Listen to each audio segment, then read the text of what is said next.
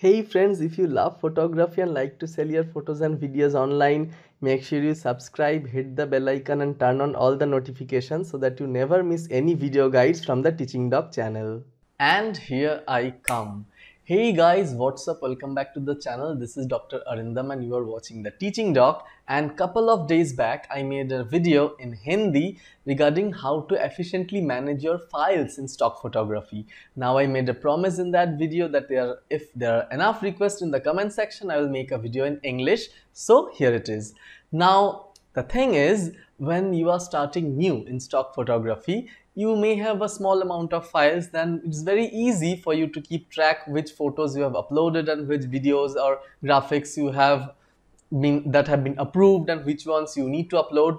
But as the ball starts rolling, and especially if you're uploading in more than one agency, then with a few thousand files, it may soon get very intimidating and frustrating and confusing. All right, at some point of time, it was very difficult for me to keep track for my own files.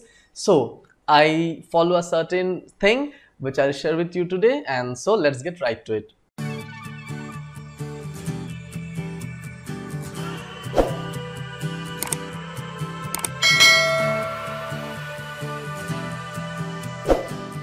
Well, the first thing that I do is I keep all my files, photos, videos, whatever I want to upload in my external hard drive. As you can see, this is my computer. C, D and E are my internal HDD hard disk drives of my solid state drive, and the external hard drive 4 terabyte is my external HDD. All right, and you can see in this hard drive I have made a folder 001 stock photos. Why I have made this name 001? Because it helps to rearrange the folders and 001 name will appear at the first. Okay, because this is literally the most accessed folder in my hard drive.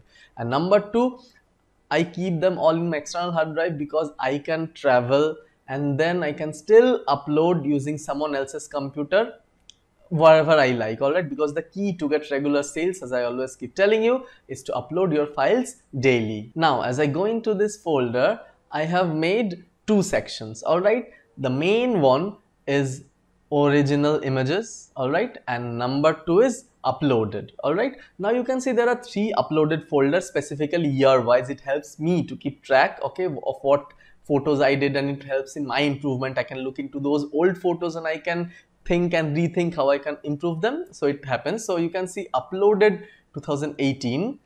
These are the projects on which I worked in 2018. All right, in 2019, these are the ones I uploaded in 2019. There's a lot. Okay, I kick-started my portfolio in 2019. I hugely improved it, the number of content, and in 2020 it has been a very busy year. All right, especially to the COVID-19 situation. I work in hospital and I have got a small baby of 6 months, so it has not been that much compared to 2019 yet. So in 2020 I added 3D renders to my inventory. Okay, I created some 3D images using Autodesk Maya. I uploaded them. Not very much good result from them, so I'm not doing it anymore. But what I'm doing, and I always do, is click photos. All right, so in click photos I have made two folders. One is commercial and one is editorial. So I have added all my commercial images with model releases in this folder, and editorial I have added the photos which are mainly street photos which I was unable to get any model release in this. All right, so let us first tell you what I do with my original images. So in original images, what I can or need to do is I first decide that, okay, now you can see there are so many things that are still left, okay, to upload. There are literally thousands of photos and I don't have time to upload all of them. Literally, I swear, if I had uploaded all of them, it would have got me much more than what I'm earning right now and what earnings I share with you. Anyways, that's a story of something else someday.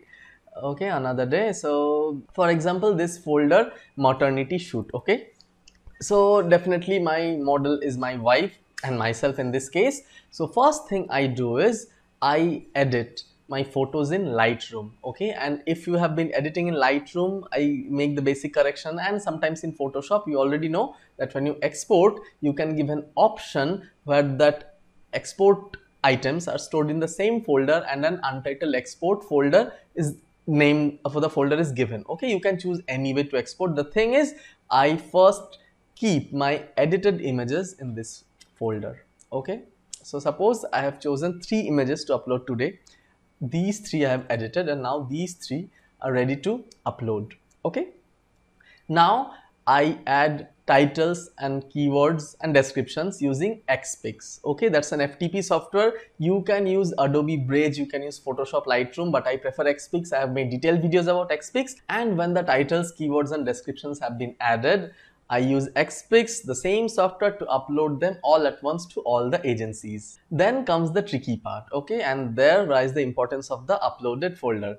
Now you must be knowing by now that Shutterstock rejects almost all bad looking images, okay, and even if your images are good looking, Shutterstock is capable enough to reject even good looking images. All right, but believe me, Shutterstock is the main seller for me, and if you're a new stock photographer, it will be the main seller for you also. Okay, so make sure your most of the content is approved and online in Shutterstock only. So after you have uploaded all those photos, you now wait for your photos to be approved or rejected. So I'll give you an example. So I first uploaded all of these photos. Okay, these are my photos, and as I told you, I keep the model release in the same folder. All right, then I make 2 folders. Okay, I make one folder which says rejected at Shutterstock, rejected at SS, you can see, and also I make another folder rejected at Getty. All right, you can make another folder rejected at Adobe Stock. Quite frankly, my Adobe Stock account is blocked right now, so I don't want to talk about Adobe Stock. I'm still waiting till they unblock my account. But the agency I care the most about is Shutterstock. So I make it a point that those photos which are rejected in Shutterstock, I simply cut them and paste it over here, so that I can have an idea that these photos are rejected. If they look fine to me, I upload them after 1 to 2 weeks. If you upload them immediately, they'll again be immediately rejected. Okay, so the chances are, if you upload them a few days later, a different reviewer will look into your photos. If they're actually good photos, then it will be accepted. Okay, I do the same thing for Getty images. Unluckily for this series, more images were rejected in Getty. Okay, maybe due to some logos or something which I didn't notice. Anyway, so this is what I do. I follow up these 2 websites only, and I make sure every photo that I upload are approved or not in these 2 agencies, Shutterstock and iStock, that is Getty Images. But in all other agencies, I simply don't care whether they are approved or rejected. I don't spend that much effort in re-uploading to them, but I always make it a point to re-upload my work in Shutterstock and Getty Images after few files are rejected. Now regarding model release, why I keep them in the same folder? Especially for Getty Images, you need a separate model release for every shootout. All right, suppose these are the images, series of images that I shot in one single day. So this model release will do for all of these series. All right, but if I upload another series, this same model release will not do. So I have another model release signed to that different date, and I will upload with these series. All right, now even if you are uploading in Shutterstock, it's fine, in Getty Image it's fine, but the problem lies if you start uploading in many more agencies, especially if you start out with Shutterstock and iStock or Adobe Stock, and then after 4 or 5 months you start uploading in all other agencies. Then believe me, keeping this model release in same folder helps you a lot. What I recommend for beginners is you start your work in Shutterstock and iStock or Adobe Stock.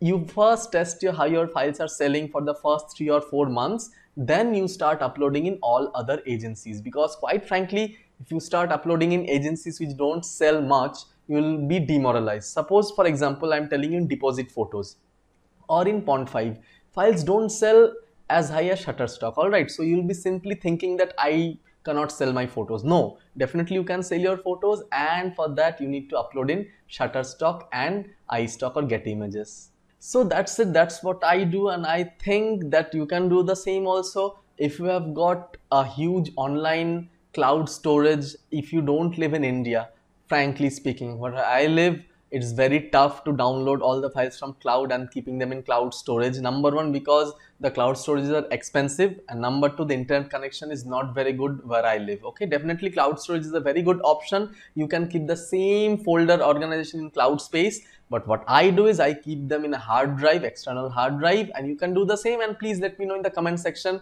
if you are using any other method for managing your files for stock photography. So that's it for today's video. Thanks guys for watching this video till now. If you have not skipped this video after a minute, and if you're watching till now, you need to enter the code management in the comment section. So bye guys, please share this video with your friends, photographers and cousins who like to click photos and who would be great. So guys, please share this video to your friends, photographers and cousins who love photography, and help them to sell their photos so that together we can make a strong community of stock photographers. I thank you again for watching this video, and I will see you in the next one. Till then, bye and take care.